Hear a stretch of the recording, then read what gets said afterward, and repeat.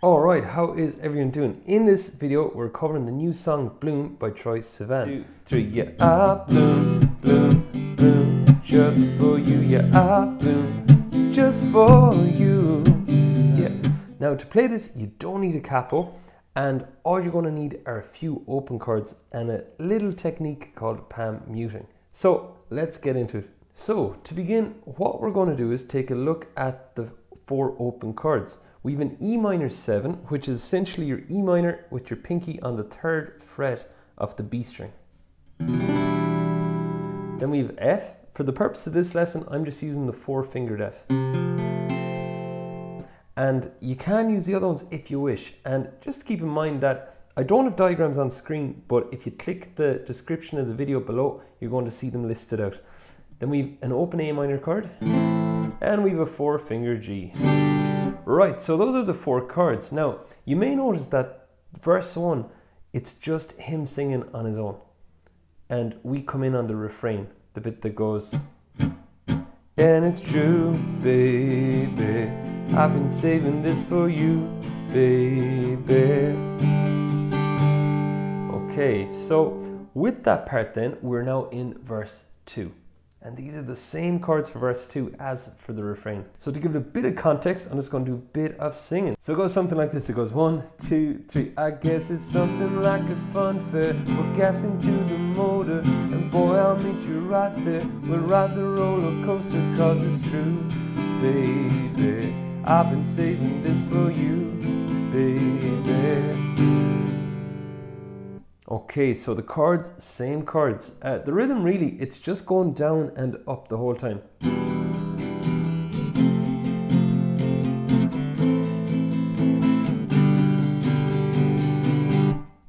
One small thing to consider with the rhythm is the fact that at the last measure of each bar, you're going to anticipate the next chord. Now, what I mean by that is this. I mean, we're doing E minor 7. And instead of playing it like for 4 beats on E minor 7 like I just did in 4 and F, you're going to hear me anticipate the F chord. Where do I anticipate it? So it's where I count the offbeat of the 4. It's where I go 1, 2, 3, 4 and. So on that and, I'm going to strum my F.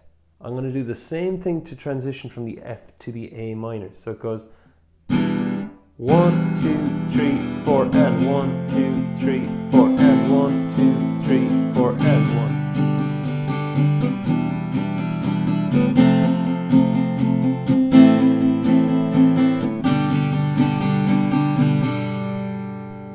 Okay, and now we're into the pre-chorus. And as you can see, it's just the F chord going to the G chord again. And it goes 1, 2, 3, 4.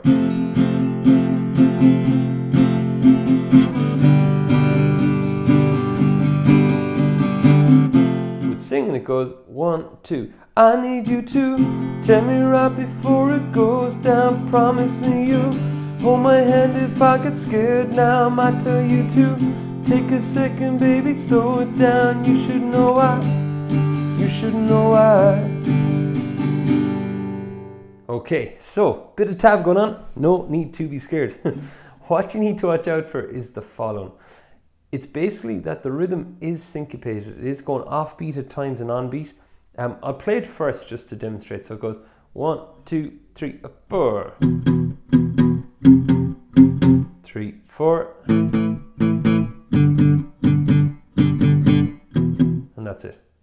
You'll see the big PM written above the tab. That just stands for palm mute.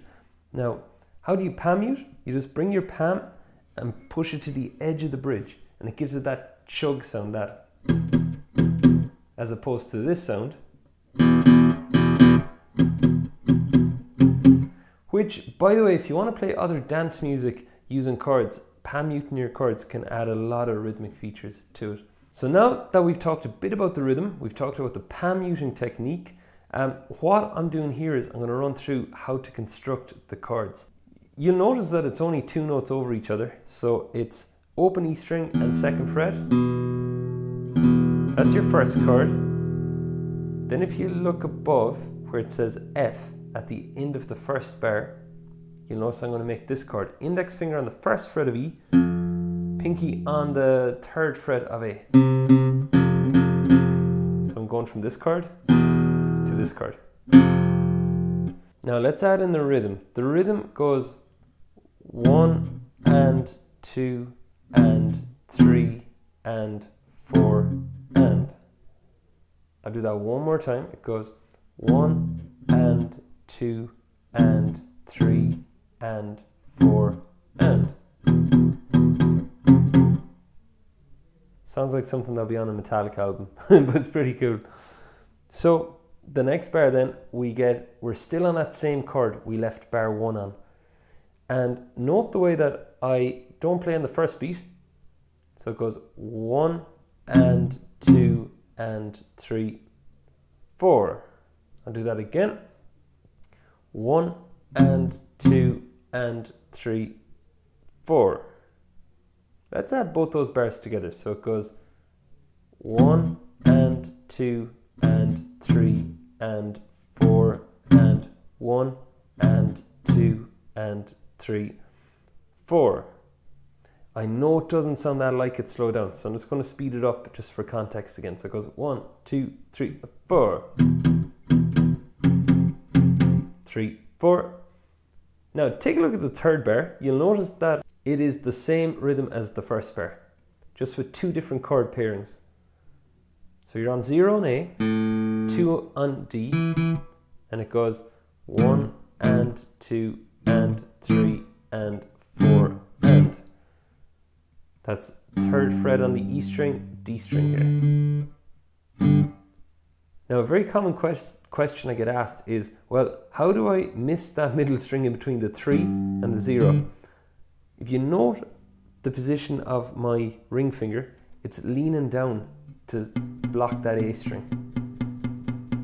So when you pick your A string, you possibly should hear that it's muted. If you hear this, you need to lean it down more, and then it's muted. Okay, now the fourth bar, we get 1 and 2 and 3 and 4. Now all together, the third and the fourth bar goes follows. It goes 1, 2, 3, 4. All four bars go like this. It goes 1, 2, 3, 4. 3, 4.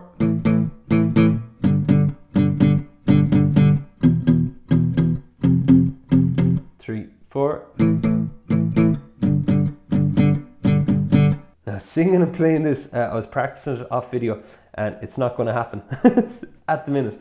But what I will do is I'm going to strum the chords written above that part just to give it a bit of context for you, okay? So it goes 1, 2, 3, yeah, ah, bloom, bloom, bloom, just for you, yeah, ah, bloom, just for you, yeah. Okay, so now we're in the bridge. The bridge is quite Prince-esque. It's pretty cool.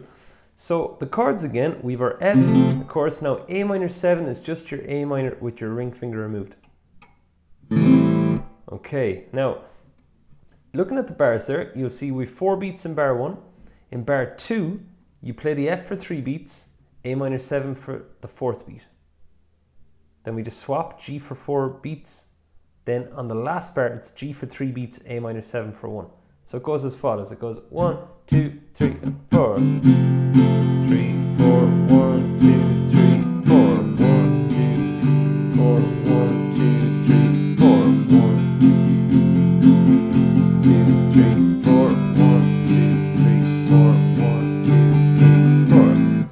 Now you'll notice from that I'm still doing down and up. That's all there is to this rhythm for this part. So your work will be just getting the chords nice and clear for the change. And those are all the parts you need to play the new Troye Sivan song, Bloom. Now, if you have any questions, post a comment below. I'll be happy to answer. And also, if you haven't already considered subscribing to this channel, just hit the button below and you'll be kept up to date for all the new tutorials that go up every week. Again, thanks for watching. I'll catch you very soon.